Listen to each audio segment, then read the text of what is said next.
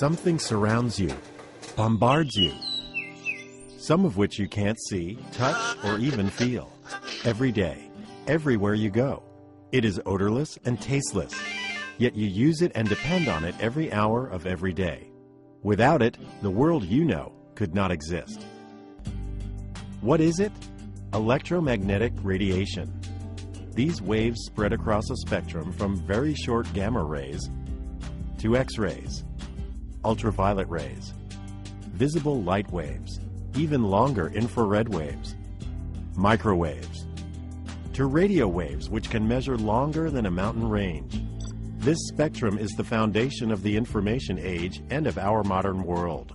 Your radio, remote control, text message, television, microwave oven, even a doctor's X-ray, all depend on waves within the electromagnetic spectrum. Electromagnetic waves, or EM waves, are similar to ocean waves in that both are energy waves. They transmit energy. EM waves are produced by the vibration of charged particles and have electrical and magnetic properties. But unlike ocean waves that require water, EM waves travel through the vacuum of space at the constant speed of light. EM waves have crests and troughs like ocean waves. The distance between crests is the wavelength. While some EM wavelengths are very long and are measured in meters, many are tiny and are measured in billionths of a meter, nanometers. The number of these crests that pass a given point within 1 second is described as the frequency of the wave. One wave, or cycle, per second is called a hertz. Long EM waves, such as radio waves, have the lowest frequency and carry less energy. Adding energy increases the frequency of the wave and makes the wavelength shorter. Gamma rays are the shortest, highest energy waves in the spectrum.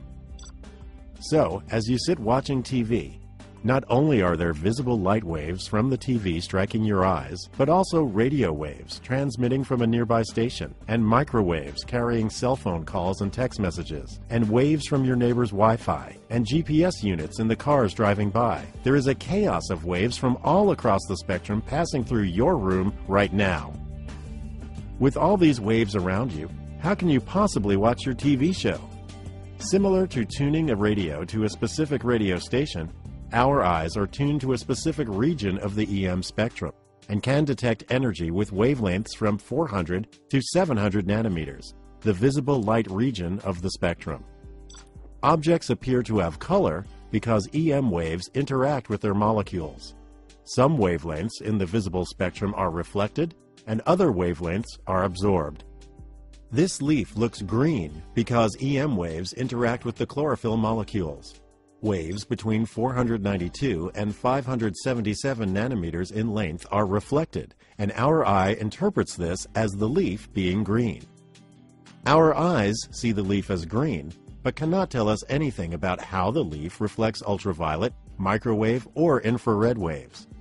To learn more about the world around us, scientists and engineers have devised ways to enable us to see beyond that sliver of the EM spectrum called visible light.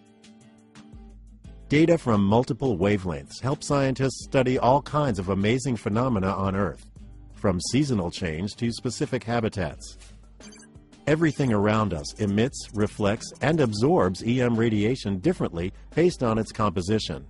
A graph showing these interactions across a region of the EM spectrum is called a spectral signature. Characteristic patterns, like fingerprints within the spectra, allow astronomers to identify an object's chemical composition and to determine such physical properties as temperature and density.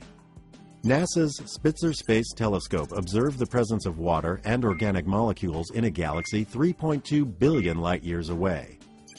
Viewing our Sun in multiple wavelengths with the SOHO satellite allows scientists to study and understand sunspots that are associated with solar flares and eruptions harmful to satellites, astronauts, and communications here on Earth. We are constantly learning more about our world and universe by taking advantage of the unique information contained in the different waves across the EM spectrum.